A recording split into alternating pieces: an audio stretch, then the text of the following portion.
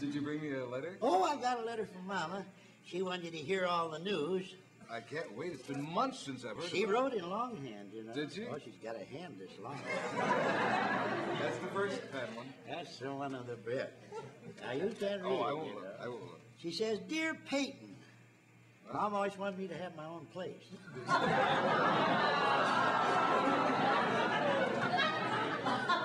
like that? Oh, I love it. Things are fine in Mount Ida, she goes on. Yeah. And on and on. Leonard Box has quit his job at the Eagle Laundry. Who? Leonard Box.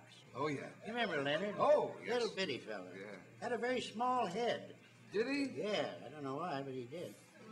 He's quit his job at the Eagle Laundry. He says there's no future in washing eagles. Yeah,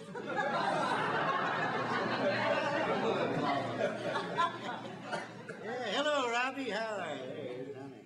How'd you get home the other night? Just laid there all night, huh?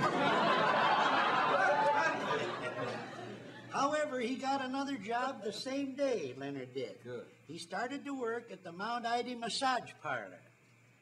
But the manager fired him at the end of the first day. What did he do? Seems he kept rubbing people the wrong way.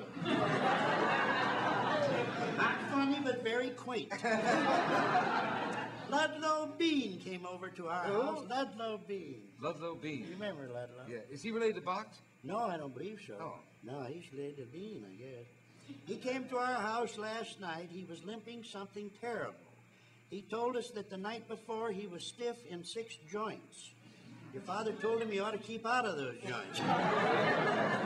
If that's an old word. I don't know what show Mama's been watching. I don't know. Your father told... Oh, I did that.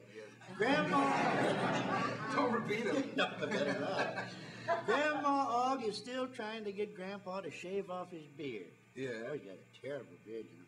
It's so long, it's always getting him into trouble. Like last week, he was running for a streetcar, and he ran right up his beard and kicked all of his teeth out. I hadn't heard that one. They weren't even paid for yet. His beard is so big and bushy that Grandma has to kiss him through a straw. Think about that for a minute. Pretty dismal. Your father and I ran into Elsie Crack yesterday. Remember Elsie? Yes. That's Leonard Box's sister. A little bitty woman. Yeah.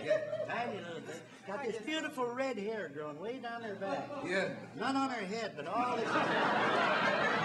It's quite a time. We've had Bean, Box, Crack, and... There's more coming. Oh, it's there more.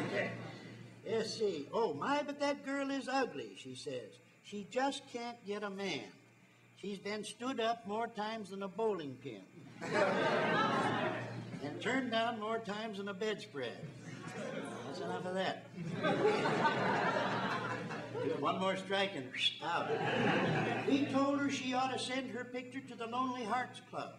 And she said she did send her picture to the Lonely Hearts Club, but they sent it back. They said they weren't that lonely. She's a horrible looking woman. Yeah. I love her though. Well, son, I must close now and go help your father. He's in the hospital again. Oh. Poor Dad.